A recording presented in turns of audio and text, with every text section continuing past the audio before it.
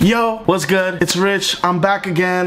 Here with another one. This one is something I was looking on YouTube, but I could not find a review of these, like a real solid review. So I'm gonna take it upon myself and make a really good review on these JUNYA Watanabe / Levi denim jeans that I have for you guys. So stay tuned for that. I think they're super sick. So maybe if you're interested in buying a pair, then you know, just look at this video and we'll figure it out together, right? Let's figure out sizing. Let's figure out the material. Let's look at everything, man. So if you don't know by now, it's your boy RCHCTY, new RCHCTY at that. Please subscribe, please follow, share. I appreciate the love, positivity only, man. And I'm from Harlem, New York. Let's fucking get it.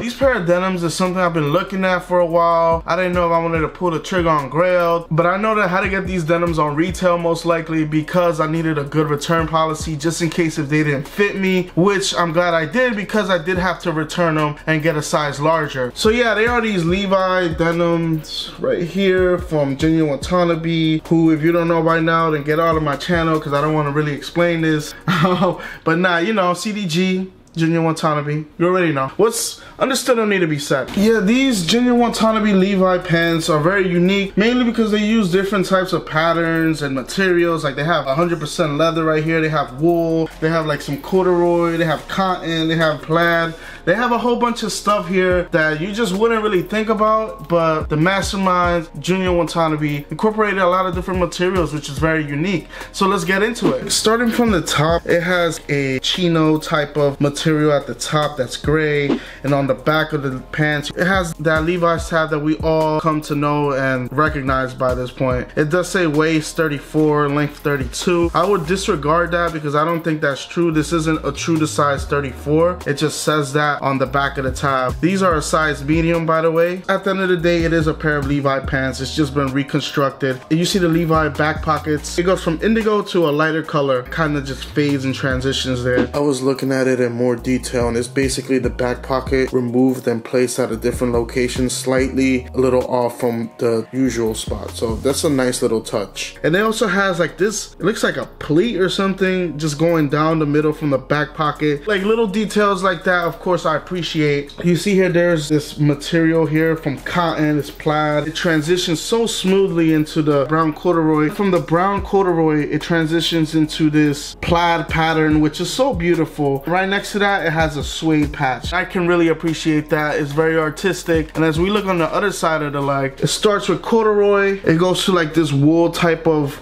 material here. It overlays on the leather patch that is there. From there, it transitions into a wool patch over the leather tab. As you roll it up, it looks so beautiful here. Look at that. I think these are meant to be worn rolled up. It is a little bit long. I might take it to the tailor just to take like 2 inches off. Something I didn't mention was that right here, usually there's like a little coin pouch by the pockets, and I love how they just moved it up and overlaid it with the waistband right here.